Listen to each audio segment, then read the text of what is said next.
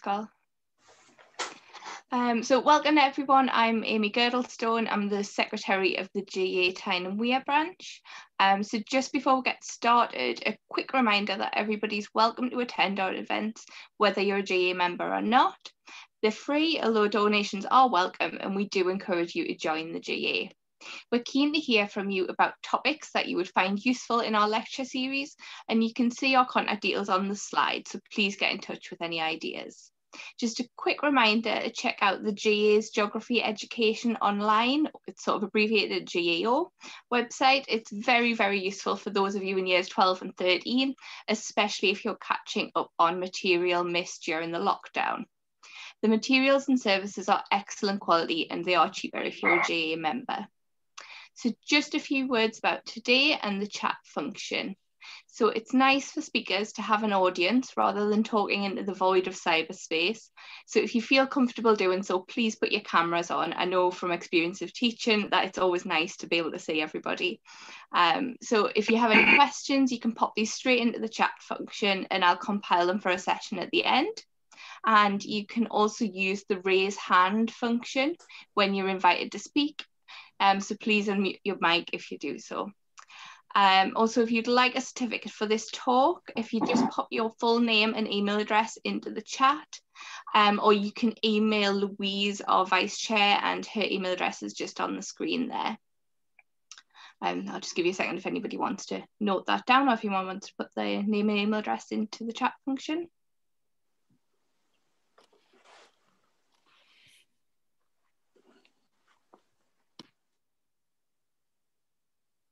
Okay, so today's speaker is Dr. Wenying Fu, who is a senior lecturer at the Department of Geography and Environmental Sciences at Northumbria University. Her areas of expertise, sorry, I've just knocked my slide. Sorry, Wenying. So Wenying's areas of expertise include knowledge-based regional development, governance of knowledge transfer, and regional entrepreneurship in transition economies. She single-authored a book published by Springer titled Towards a Dynamic Regional Innovation System, Investigation into the Electronics Industry in the Pearl River Delta. And her research has been published in international peer-reviewed journals such as Research Policy, Journal of Economic Surveys, Journal of Technology Transfer, Annals of Regional Science, and the German Journal of Economic Geography. So without further ado, I'll hand straight over to you, Wenying. Thank you.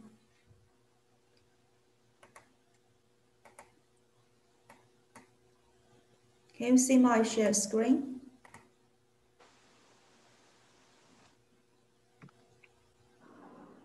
Yeah. Yeah, okay. Brilliant. Thank you for having me, Wenying Fu. So thanks for the introduction, Amy.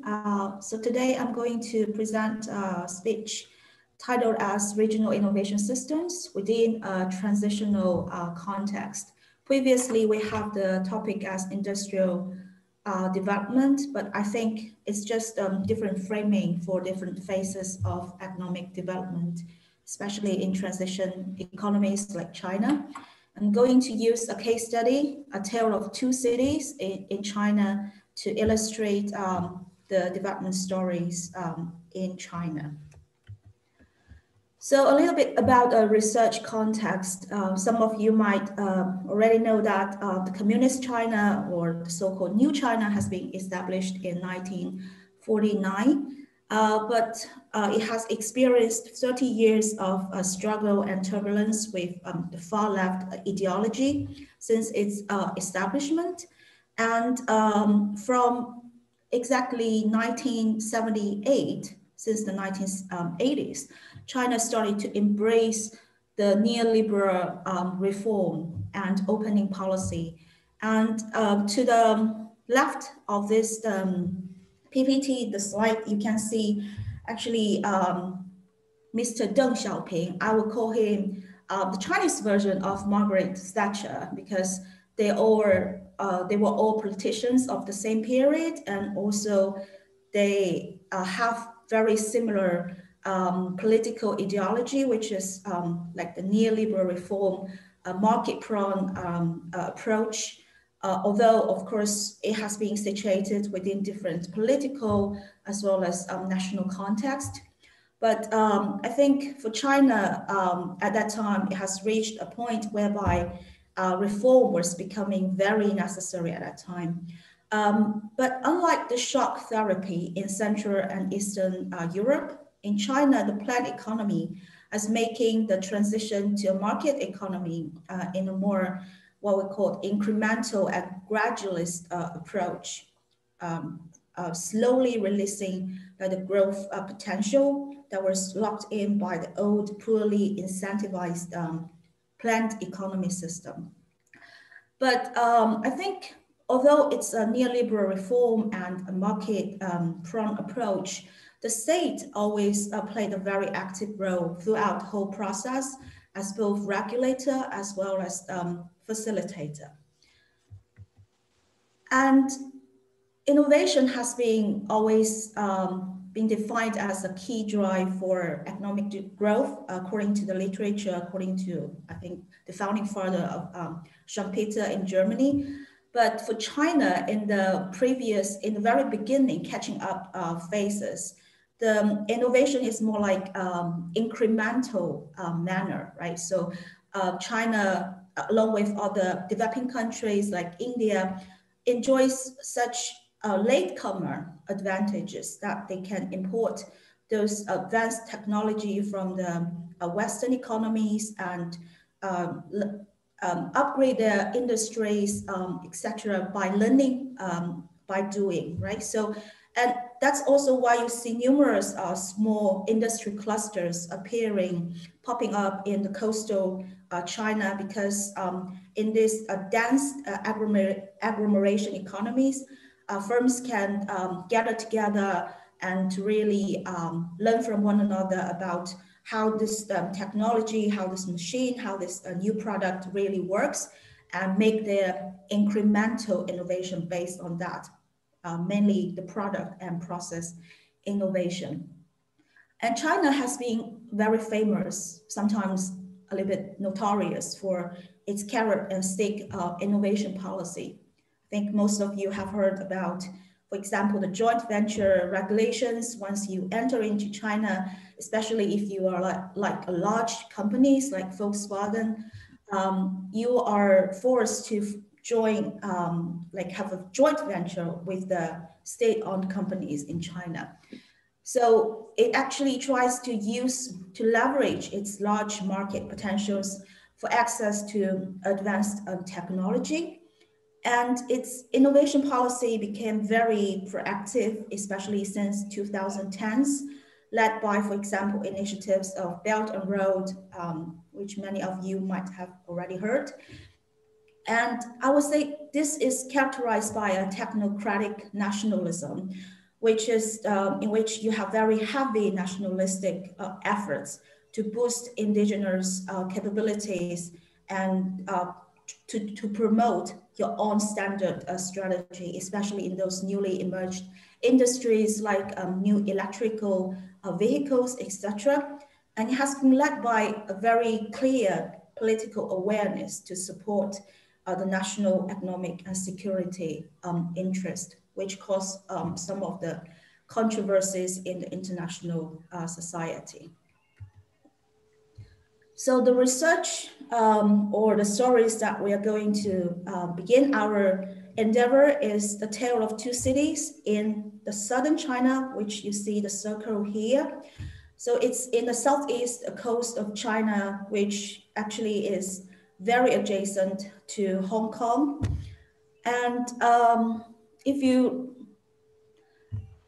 these two cities are Shenzhen and Dongguan. Some of you might have already heard about Shenzhen because it is called the new Silicon Valley in China, right? So almost half of the world's mobile phones are actually produced by firms located here, Huawei, Zhongxin, or ZTE, and Lenovo. So it has become very competitive, not only because of its massive sales, but also because of its very heavy R&D inputs, as well as the patent filing activities all around the world, especially Huawei. So Shenzhen is actually a very iconic city, and it is always deemed as the young and the most entrepreneurial city in China, in the opening China. And if you just zoom in the locations, you will see this is the Guangdong province, and the orange part is the Pearl River Delta, and to the very south of that is actually Hong Kong. So you can see the blank, the white blank part here, that is Hong Kong. And you have Shenzhen and Dongguan is a little bit to the north. So these two cities, Dongguan and Shenzhen, are very adjacent. While they share different development trajectories. So that's what fascinates me about this diverse economic geographies in China, right? So although it's very similar locations, they still have very different development stories and trajectories.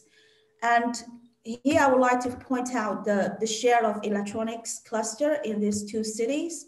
As you can see, the green part represents the share of the electronics industry, and the size represents the industrial output.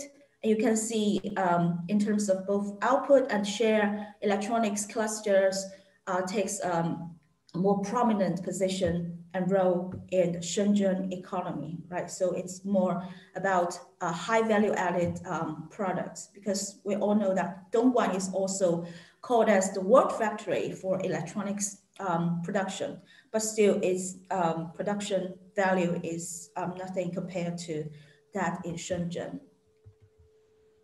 So if you look into the specific city development indicators, you can see, for example, the overall performance and pattern of specialization, especially in high-tech sector, in Shenzhen, all outperforms that of Dongguan in terms of, for example, the share of industrial output value of, for the high-tech manufacturing sector, the share of high-tech manufacturing and service sector in employment, so 33 versus 19%.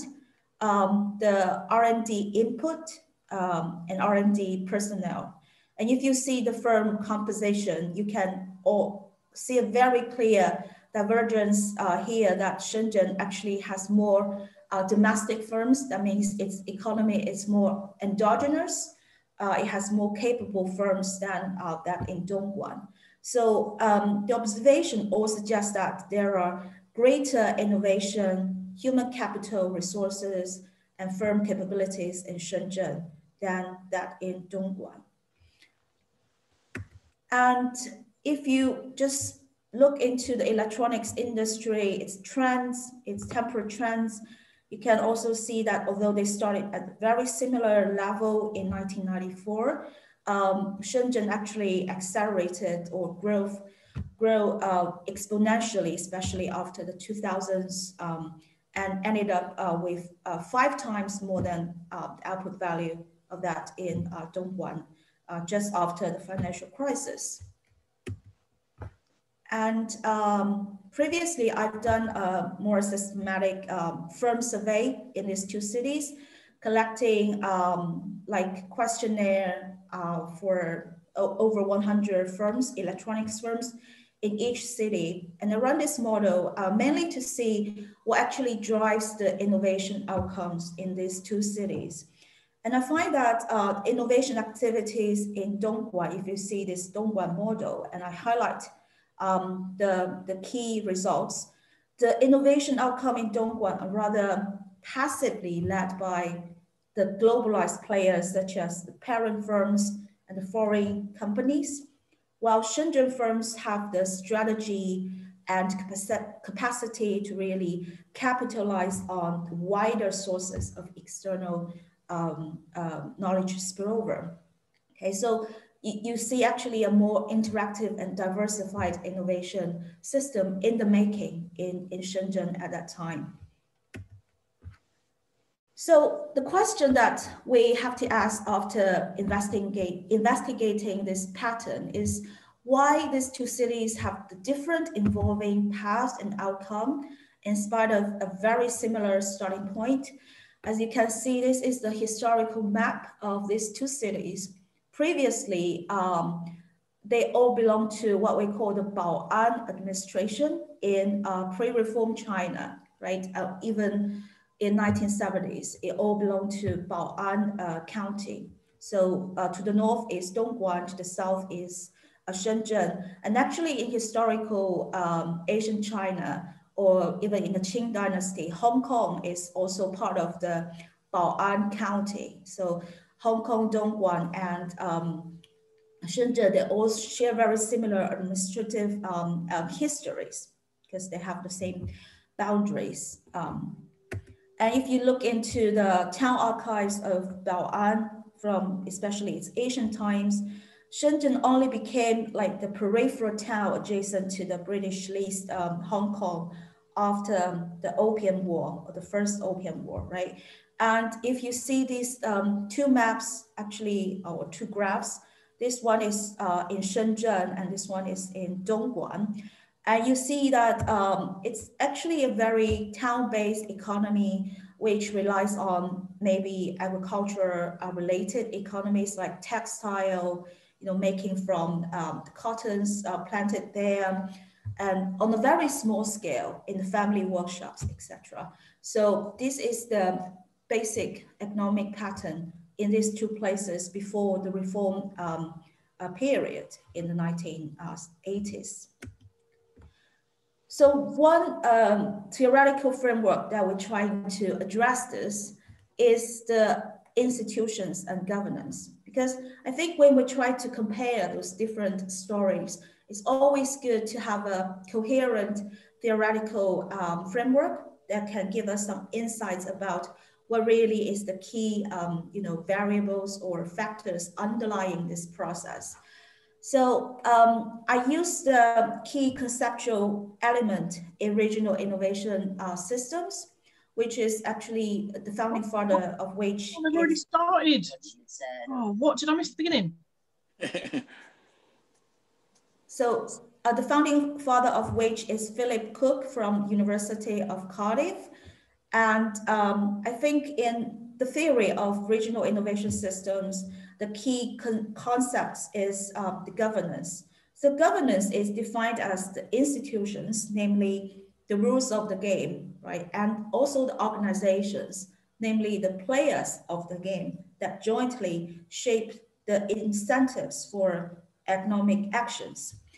And the role of governance is that it can provide not only access to information and also ensure credibility, thus reducing the transaction cost, but it can also, in a complex innovation patterns, like nowadays we have very complex products, innovation requires a lot of collaboration from different actors. So governance, good governance can also coordinate collective actions and even create a learning atmosphere. So this is what the School of RIS has been trying to establish to really facilitate the establishment of, for example, regional development in Europe, in EU. And in theory, governance should, or it will also co-involve with the business system and adjust the focus of this institutional support to the newly emerging innovation niche areas or activities. And this is actually the typology of regional innovation systems that I got from the book from Philip Cook, Regional Innovation Systems, Globalized Governance in the Globalized Era. If you are interested, you can have a look in that book. And in page 23, there is, I think, this very nicely presented typology of the RIS. And in the vertical dimension, you have the different types of business innovation. For example, you have highly localized type of innovation, which is almost locally organized. You have also very globalized innovation systems, which is dominated by the multinational corporations and which the local SMEs are highly dependent on the MNEs. But here I would like to emphasize this horizontal dimension for the governance of enterprise innovation support.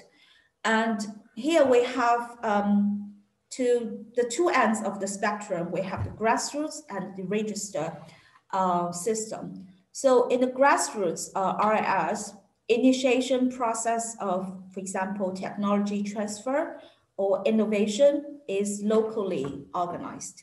And it's more likely to be applied and near market research competence. Example of which would be, for example, industrial district system of northern Italy. And for example, the business innovation in Tuscany is highly localized without policy support from the Tuscan regional government. And also you have maybe the Californian high technology complexes of Silicon Valley, right, which are also grassroots in its organization of innovation systems. But of course, its market orientation and product networks is much more globalized than the Tuscan small cluster economy in that case. And to the other end of the spectrum, you have the register, RIS. So the governance of which including funding, are led from outside, especially from the central government. So the typical example of which would be, for example, the Midi-Pyrénées in France, in which you have a lot of devolved national agencies dominate the local research and innovation landscape. And you have the very visible presence of large firms, often very nationally renowned firms in France in that kind of areas. And something in between is the network governance or the network RIS, whereby the technology development is multi-level. So stylized story would be Baden-Württemberg from Germany. So you have the super local cooperation, policy coordination between what we call different land governments. Okay. So if you apply this typology to the Chinese context, we can see that since the opening policy in the late 1970s, the Chinese central government has actually either been directly involved in economic development, such as establishing the special economic zones, or has implicitly encouraged the bottom-up, the grassroots approach, mainly by allowing more economic development autonomy to those local authorities. So mainly you have the bottom-up, the grassroots one, and the top-down, the register model in the Chinese context. So in the grassroots system, the degree of super local coordination is quite low because it has been organized at the very grassroots level of authorities like the township and village. And the funding comprises a mix of capital, funds, grants and loans, mainly from the local banks, local government, and possibly the local chamber of commerce. On the other hand, in the register system, the initiation of industrialization is primarily a product of central government policies, so leading to a high degree of coordination. And also the funding of which is largely centrally determined, although the agencies may have decentralized headquarters, regional offices in different areas. And because it's a very centralized system in China, so these key actors in the national innovation systems, they grasp those very scarce knowledge-related and knowledge-intensive infrastructure within China. So this is a table that I try to analyze, like what is the governance contents for different types of systems, because if we have a simple production system evolving or upgrading to an innovation system, innovation-oriented system, what should be the different governance contents in this sense? So I divide that into 3 dimensions. The first is the institutional competence. So in the production system, you are required to have just the capacity to design and execute industrial development policies. But in innovation systems, you have to also have the institutional capacity to organize technology transfer and S&T programs. In terms of supported infrastructure, it's not just about hard infrastructure, it's also about how to establish certain density and quality of infrastructures for innovations such as universities, research institutes, and those training and skill development agencies, etc. And in terms of funding budget, it's not just about your fiscal capacity to impose taxes and decide for your own public spending. It's also about control or shared execution of part of the strategic infrastructure and access to the capital market, which is not universal for all of the localities in China, because this reform process, as I will illustrate later, reform process in China is always geographically and institutionally selective. And also you have to have a very high level of financial intermediaries in the localities. So if I put that into diagrams, I have this diagram that I try to understand how the localities may be positioned in a specific places in this grade in the production system, how they might evolve into different types of innovation systems in the future if they face upgrading pressures. And for our case of Shenzhen and Dongguan, actually I position them in these different places. And as you can see in initial industrialization process in the production systems, right? We see that Shenzhen so we have Shenzhen here, especially in the special economic zones. So the governance supporting industrialization is rather the register, top down, and it is characterized by a state-oriented involvement of economic development with very active strategic policy support. While in Dongguan, however, the governance that supports industrialization is grassroots, characterized by flexible organizations or institutions organized mainly by the township and village authorities that are favorable for overseas investors based on very informal guanxi networks. And I think the questions would be how its initial governance and the evolution logics actually affect the development of regional innovation systems in the later phase. So that's why we have to also think about theoretically about involving logics of governance, especially the top-down and the bottom-up that I have defined here. So I think we can consider these issues from 2 phases. So in the initiation process of industrialization, you actually, the original players in the game has been defined already, right? So you have the original players actually define the capacity of the specific localities to process, absorb, and adapt the external knowledge, the imported technology from outside at very early stage.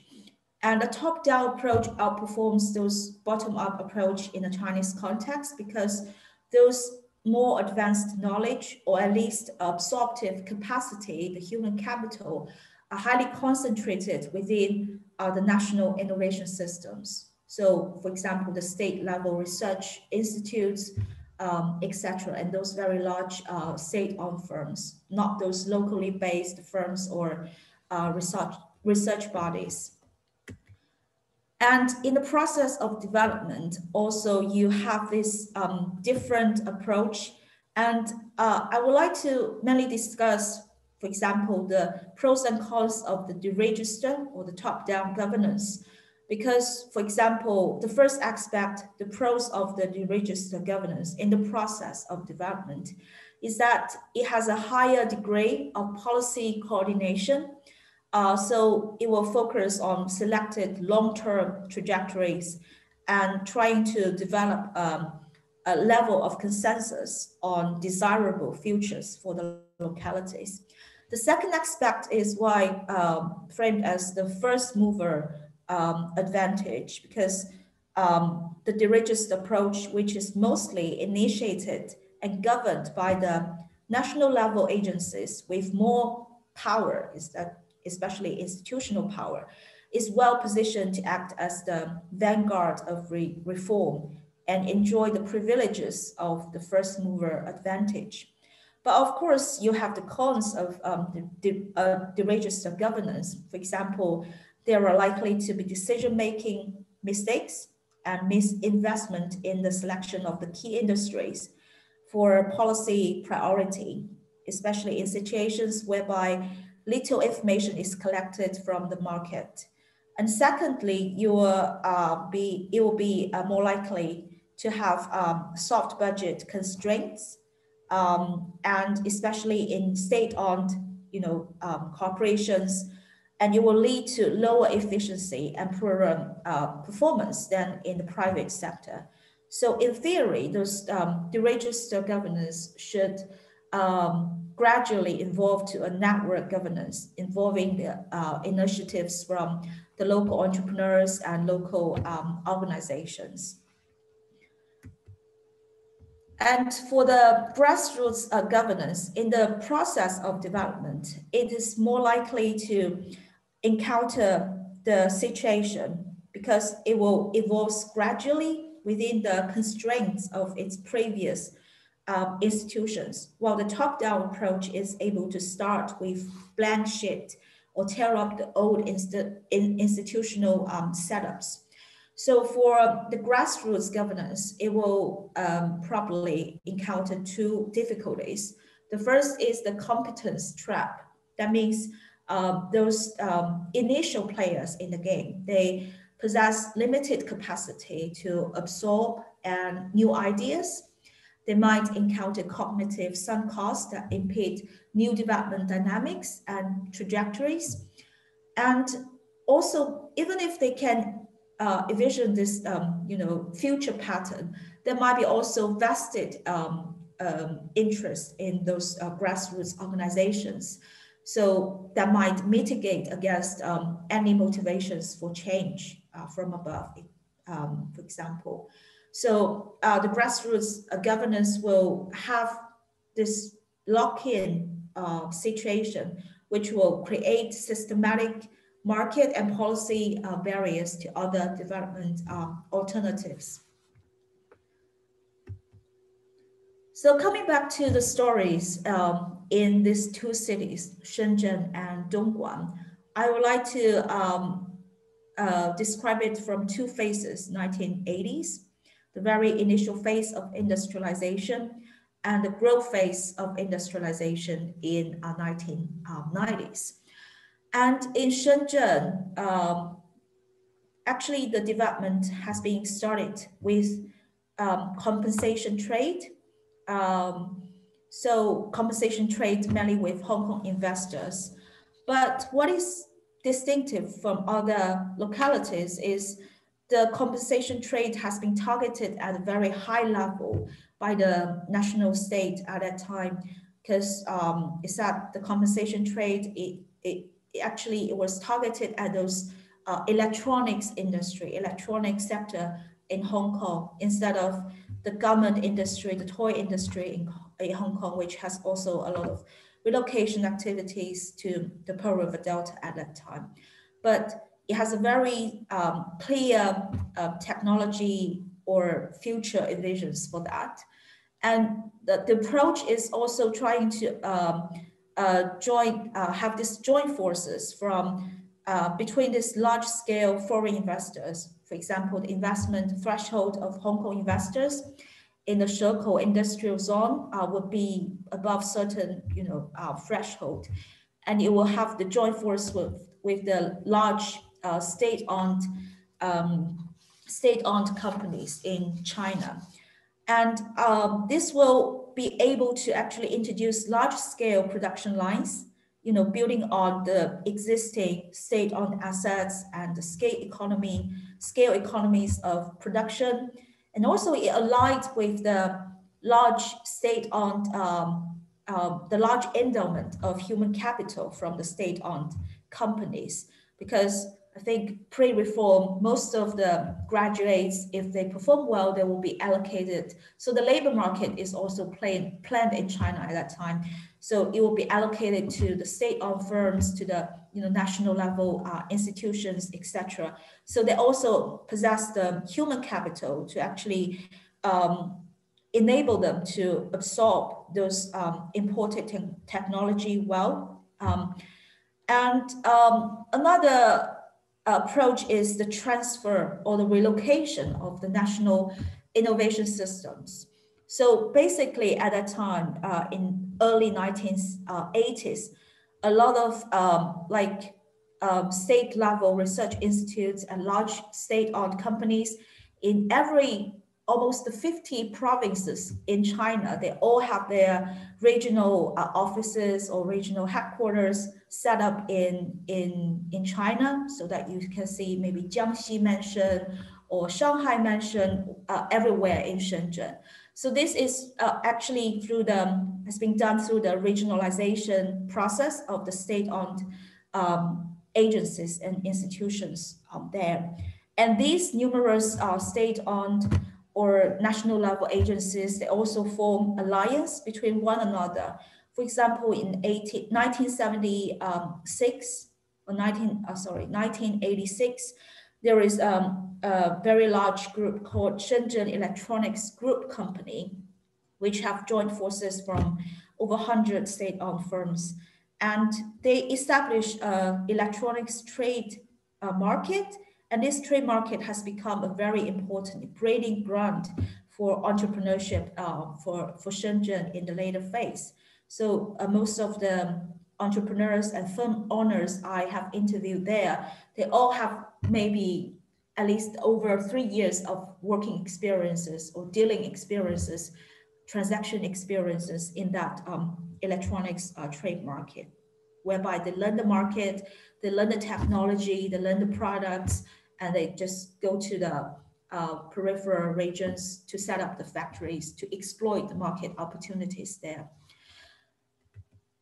And in 1990s, I think Shenzhen encountered this need to upgrade from its standard consumer electronics like TV or radio to high-tech electronics. So the Shenzhen city government has identified several preferred industries, especially they have set up a lot of state-level strategic projects for the integrated circuit design, IC design in Shenzhen, which give rise to the development of Huawei, Zhongxin, and Lenovo in the later phase. And also, I think what's more important here is two things. The first is also the stock market reform. So the first stock market has been opened in Shenzhen in 1992, which actually offer the firms, especially the small firms, access to the capital markets. And also there is active privatization reform. For example, employee stock ownership was gradually allowed. So you see the entrepreneurs has been released from the old national innovation systems. And also this graph that I show here shows the massive inflow of young migrants, often skilled migrants to Shenzhen. So the presence of highly qualified migrants also contributed to the high level of entrepreneurial activities in Shenzhen, enabling the exploitation of market economies from, or market opportunities from the foreign technology. And if we go a little bit north to another city, Dongguan, we'll see a very different development pattern there in the initial phase of industrialization in 1980s, which I characterize as the grassroots governance. It also, likewise, it also started with the compensation trade, but the compensation trade there mainly focused in the 1980s, mainly focused on the garment industry. Why is that the case? Because without without the central state support, explicit support, I mean, in the very beginning phase of industrialization, the capitalist, the entrepreneurs, they're always afraid of political movements in the later phase. Maybe today, this year, you are allowed to open a factory. Maybe next year, you will be have a lot of like other tax and defined as anti-revolutionalist. So actually those investors, especially from Hong Kong, they bear a lot of investment risk, so that you see the factory they open there is very different than the factory here in Shenzhen, very large scale factories and infrastructure, but they just use the village buildings on a very small scale to hire maybe tens of female workers to do this, what we call compensation trade in garment. So the Hong Kong investors will provide samples, will provide the market channels as well as the materials, and just have to process that for gaining the profits. And also because of that, I think the graph here I show is also a very important historical event that established the foundation of the social networks between Dongguan and Shenzhen. So that is the flee to Hong Kong movements, I think from 1950s to even the early 1980s. So the Shenzhen River at that time was actually the Chinese version of Berlin Wall, whereby the people in the communist China trying to flee to the capitalist Hong Kong at that time because of various reasons. And for Dongguan, it mainly occurred in 1962, whereby you have the Great Famine at that time.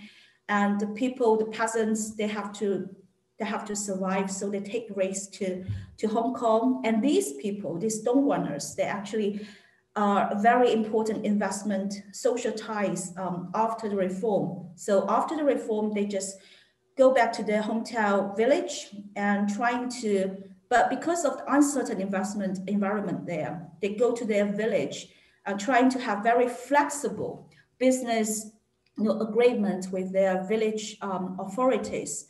So that is why they have very small scale and scattered pattern of production in the very beginning phase of industrialization.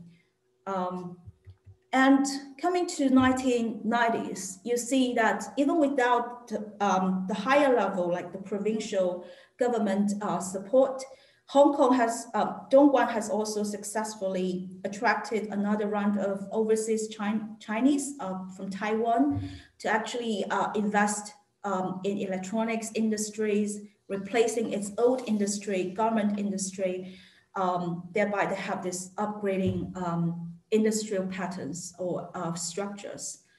And also in this phase, you see the gradual, the slow evolution to the network governance, because other than the village and township authorities, they now have initiatives from the city government, the Dongguan government, trying to establish this very high level, what they call Songshan Lake industrial park, trying to build high level, research institutes or high level factories, and some supported residential and commercial infrastructures to attract those global lead firms. But these initiatives have encountered resistance from below, what we call vested interest, because in those village economies, you have already a very solid interest or profit sharing schemes there. So the overseas investors, especially from Hong Kong and Taiwan, they share the profit with the township or the village authorities because they lease the land to them. And also the peasants, they get income from the village committee, and also they get rents from the migrant workers. So actually the village and township authorities, they oppose to this reform very massively. And you also, even some villages, they agree to have the relocation. You have the competency trap in the face of upgrading, especially after 2000s, because as I mentioned before, Dongguan lack those fundamental domestic sector. So the domestic firms there is very negligible, and the local skill base is nothing compared to that in Shenzhen.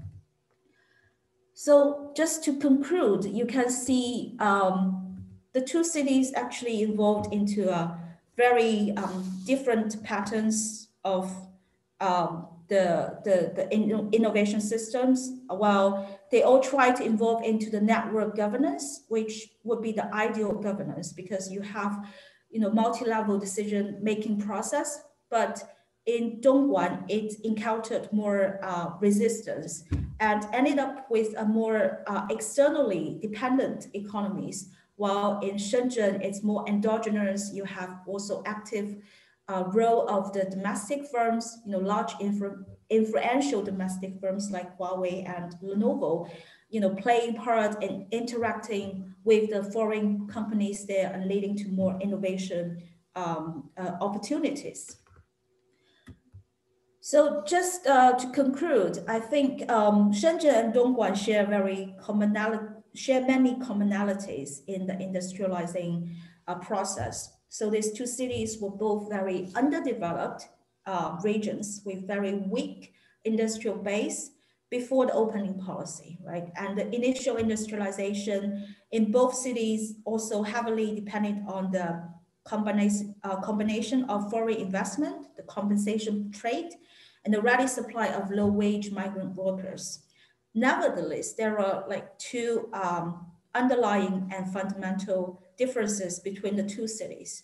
The first difference is of course, very obvious, we are geographers, is the locational advantage of Shenzhen, being geographically closer to Hong Kong than Dongguan. That is also why the central state selected Shenzhen as the opening special economic zone in the first place. And yet the differences in location cannot account for the major differences in the long run trajectories of these two cities, because although Shenzhen is more adjacent, there is not a very large distance from Hong Kong to Dongguan. More importantly, it would appear are the institutional advantage of Shenzhen over Dongguan. So Shenzhen's position in the vanguard of China's market-oriented reforms gave it a first mover advantage in developing new innovation-supported institutions, which build on the existing national industrial structure and national innovation systems. And these changes appear to have facilitated the further establishment and incubation of new local startup firms, and also the efficient adaptation of existing firms to the diversified new markets. Okay, so it actually has a more virtuous development cycle reflective of a strong regional innovation systems. But in contrast, in Dongguan, they have a more grassroots institutional setup, which was focused on developing the compensation trade around lower-end processing and assembly activities, which of course has its logics, as I explained, this very small scale production because of the investment risk.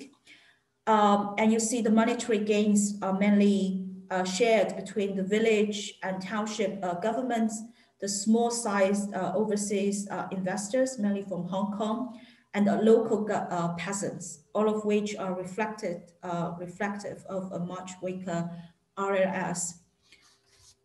But when we interpret the advantage of the top-down approach, of course, we have to be always careful to the specific context, especially in China. As I said, the development is always defined, sanctioned, and governed by the central state.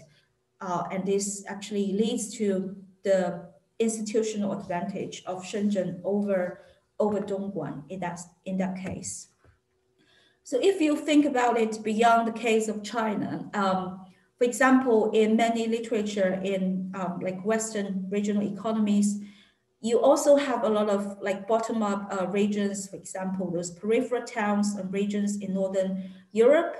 They are also they have very strong local innovation systems because they have quite a long history and solid industrial base, whereby in the case of Dongguan, they don't have that, right? So in those peripheral towns, they either have a very long established, industry base, mainly related to agriculture, like agriculture-related mechanical industry, biotechnology, or even like a presence of a university or of a more like applied nature, right? And so I think that's why in the Chinese context, development within the disposal of less competent local authorities in the context of transition economies lead to a less optimal results. And in the case of top-down approach, as I said, because the development is always sanctioned and governed by the central state, but of course it has to be sustained by this vital market mechanism, which is geographically and institutionally selective by the state. Not every localities in China enjoy the freedom of market reforms. And this has actually released a lot of potentials and entrepreneurial vitality to the city. So the final words I would like to draw here is advantage of the top-down approach over the bottom-up one is contextualized in the transitional economy, especially in the Chinese context, whereby it's highly centralized. And it's the mechanisms of which is constantly strengthened by this path dependency of knowledge base and vital and constant market economy reform, because China has this gradualist approach of reform instead of the shock therapy.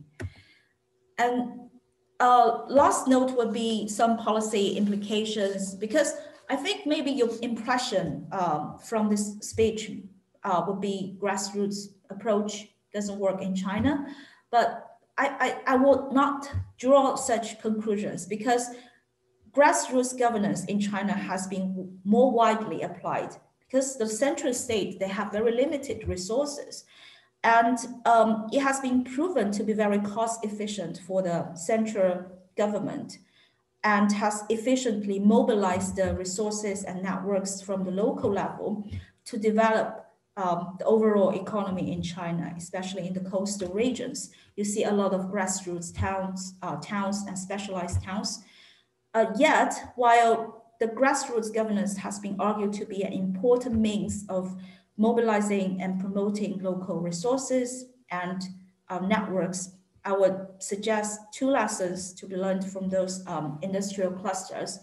That firstly, they have to always be careful about monitoring or implementing strategic plan of industrial development to grasp new chances of development, trying to unfasten the vested interests in those grassroots organizations, and also more importantly to enhance the human capital and also the domestic firm capabilities or capacity within specific localities. Okay, so I think that's all for my speech. And if you would like to see more detailed analysis, you can always refer to my paper published in Journal of Economic Surveys, together with Javier Dietz and Daniel Schiller from Hanover. That's where I got my PhD degree. And thank you for your attention. Thank you. Thank you very much, Wenying. That was really interesting. We have 3 questions in the chat and they're quite long and wordy, so I'm going to try and invite the 3 askers to ask their questions. So Godfrey, do you want to go first and unmute your mic? Thank you very much, Wenying, for your lecture, which I enjoyed very much. But I was thinking really rather at an angle to what you were talking about. And this is an economic policy of developing the Pearl River Delta. I was wondering whether, in your view, it is also a political decision so as gradually Hong Kong can be absorbed within the China system as we're now seeing happening, and was it all one step towards something much bigger? Because it seems that in China, it's a fairly unusual kind of thing to give the economic freedoms as we would see them for that area. Yeah, thank you for your question, Godfrey. I think, yes, when we talk about economic development issues in China, it's always heavily entwined with political decisions and political forces. So I would say the development of Pearl River Delta is very much dependent on Hong Kong. And even until today, I think I checked the national statistics last year when we had this big protest and movement in Hong Kong. And still the China's trade and economy, I think one half of the imports are still flow to mainland China from Hong Kong, and almost also one half of the FDI is also coming from Hong Kong. So of course, that's not like firms from Hong Kong, but maybe German firms, they would like to invest in China. They go to Hong Kong to register a company because of better law protection there, and then come to the mainland China. So Hong Kong is still playing a very important role because of its better law protection and institutional environment. And yeah, I just feel very pity for the current situations. I don't know the way forward for Pearl River Delta, but of course now the central state has this intention to build Shenzhen as the next Hong Kong.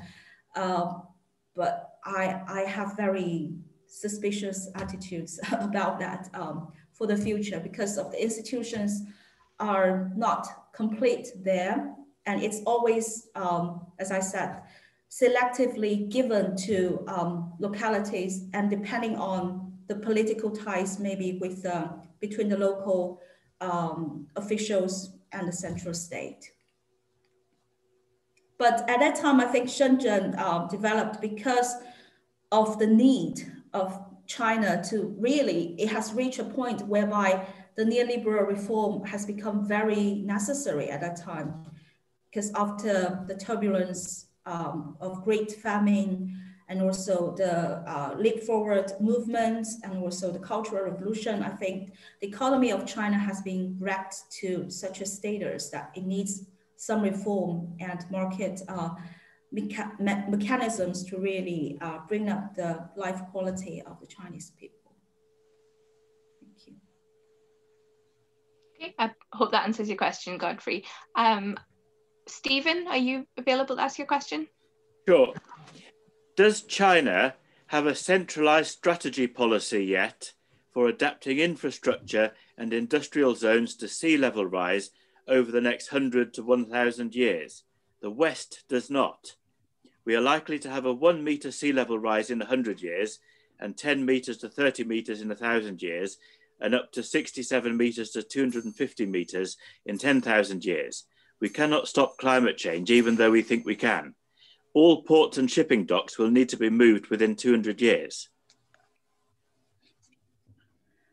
Yes, thank you for your question, Stephen. I'm not a climate change expert, but as far as I know, that China has made some promises to cut down the carbon dioxide emission by the Paris Agreement. I don't remember the exact share, but I think it's a massive cut that they promised. I don't know whether there is any centralized policy to really cope with the sea level rise in China. Nothing that I really heard from my side, but I know that China has devoted a lot of resources to develop, for example, the new energy sector, like the new electrical vehicle sectors, a lot of subsidies and also state-owned companies having joint forces with especially European firms. I think that is one of the key sectors of cooperation by the Sino-European investment deal just drafted in the beginning of this year. So yeah, I think with the centralized efforts to really, because the new energy sector really has a lot of investment risks, and China has this institutional advantage, at least in this regard, to really have the joint forces to invest in these highly risky areas. And also China has another advantage of a very complete manufacturing and supply chains. So once it would like to establish like the electrical vehicles, the battery production and all of other like new components can be applied to a large scale, leading to the scale economies, reducing the cost, because I think the costs are the key factors for the new energy sectors. So in that sense, maybe China has some role to play in this global combat towards climate change. Thank you. But the issue is that the globalized idea that we can stop climate change is wrong. So reducing emissions, even if all CO2 emissions stopped today, it would take 300 years to make any difference. And that is too late. And we're not going to stop CO2 emissions completely. So therefore, they're going to keep rising for at least 1,000 years, whatever we do. So therefore, now is the time to start thinking ahead for what to do. For individuals, it is now is the time to move away if you live next to the sea. Before, like in Florida, house prices are already dropping with storm surges. And a 1 meter sea level rise puts out of action half of the world's ports and docks, and a 2 meter sea level rise puts them all out of action. And if that happened suddenly, then we'd be stuck. In the past, when we came out of the last ice age, the fastest rate of sea level rise was 30 meters in 100 years, per 100 years. But sometimes it stopped rising for 1,000 years, and sometimes it surged. And so we are not likely to have a surge yet, but maybe in 200 years we could have a surge. And if we're not prepared, the entire global industry will stop. Also, China has a lot of China has a lot of cities at 4 meters altitude. I really have a very limited knowledge of that. I should admit. But I know that one thing is China trying to, for example, use its promise about cutting the CO2 emissions as a geopolitical tools. For example, for those like Pacific island states, right, near Australia. I think it's also it's not just natural science thing. It's also become, I think climate change has become very geopolitical and political, and we have to always pay attention to this kind of geopolitical intentions, agenda behind the promise. That's what I have to say. But if I owned an electronics factory in Shenzhen, I would think about moving. Nothing I heard about from the factory owners about moving. Maybe I should tell them. Thank you very much, Stephen, and thank you for answering. I think we've just got time for Alan's question. Alan, do you want to ask? Can you excuse me? I just turned on the light. Sorry.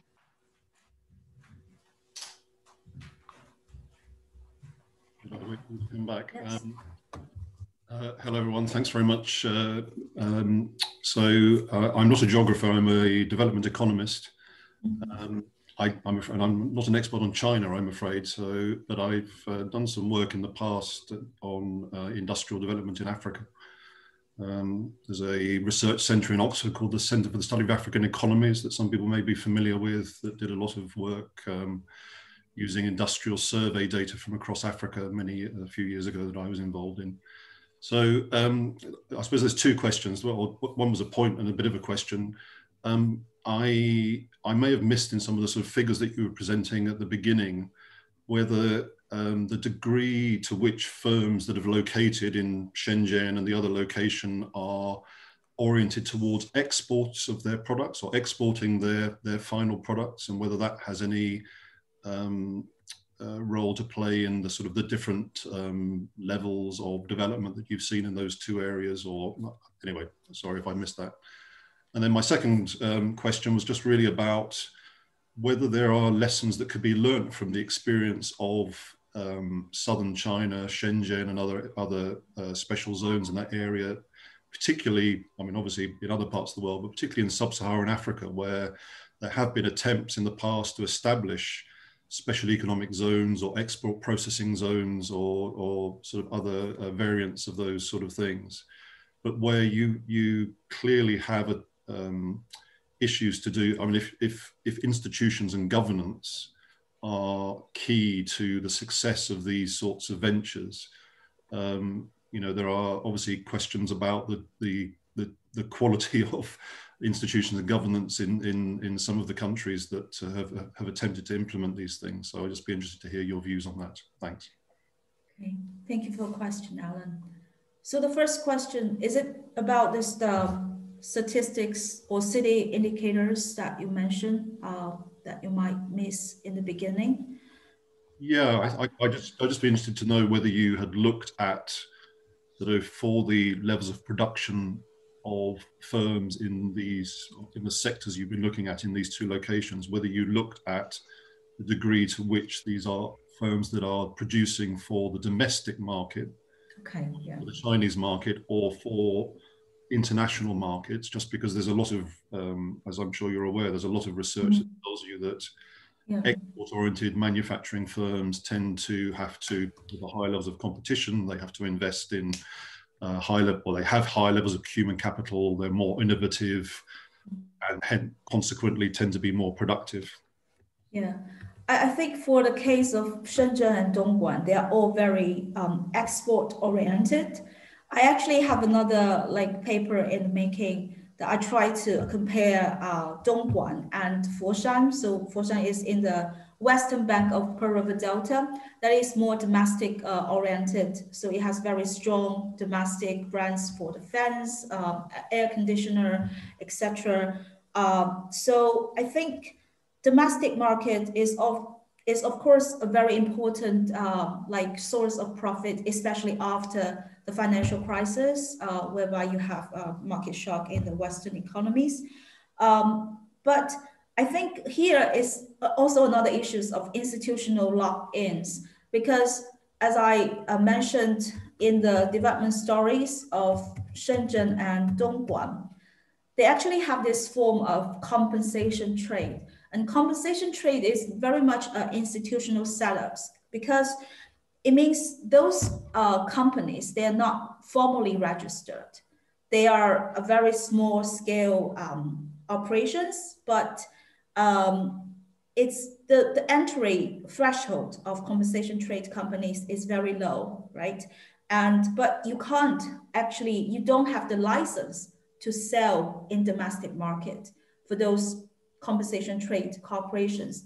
And that's why many firms and factories in Dongguan encountered a lot of lock-in after the financial crisis, when they would like to transfer or transition to the domestic market because of this institutional barriers, so that they have to register another companies. They can't use the original compensation trade factories to do the same business, selling this product originally to the UK, now to China. So I think there are institutional barriers there, because the Chinese government say, if you set up this compensation trade corporations, okay, I will give you tax return, export tax return, right? So that means you can't really sell this products to domestic market, or else you can't get those tax return.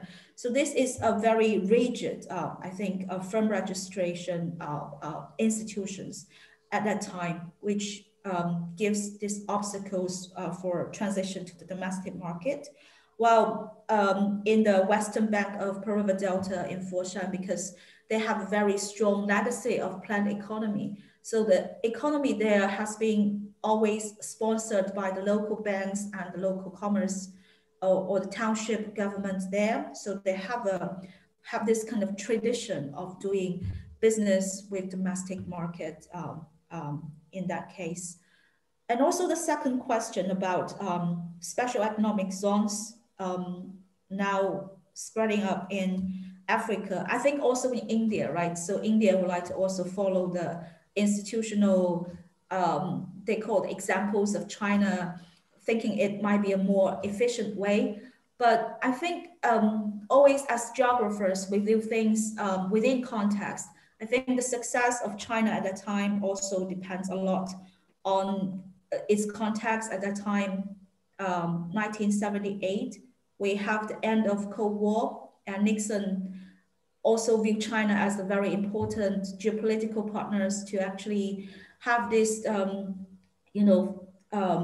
force against Russia at that time. So that's why we have this very precious historical moment to actually embrace foreign direct investment. But now in Africa, the context, the temporal context, I think kind of changed. And you see that the import of such institutional frameworks from China to Africa actually encountered a lot of issues such as corruption and also political dependence of African states on China.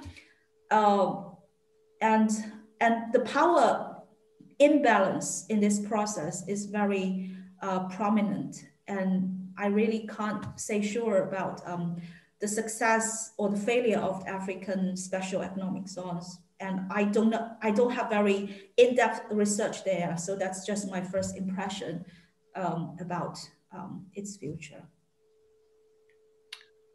Thanks very much. I mean, the interesting thing is that it's current government policy, I think, to establish some of these zones here in the UK. So that will be interesting to see whether we can manage to learn the lessons. Yeah, maybe, especially in the Northeast. Okay, thank you very much, Alan. And thank you, Wenying, for that really good talk and for answering the questions there. Thank you, Amy, for having me. So, thank you everybody for coming, and many thanks for Wenying. So please don't forget to get in touch for your certificate of attendance for today's session. So as said before, you can either pop that information in the chat or you can email Louise. So our next event is on Monday, the 22nd of February, when we'll be learning about the regeneration of Newcastle and Gateshead Quays.